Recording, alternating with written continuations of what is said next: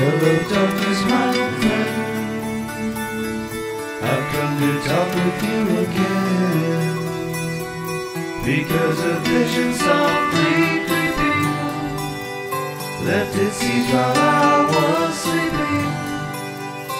And the vision that was planted in my brain still remains within the sound of silence.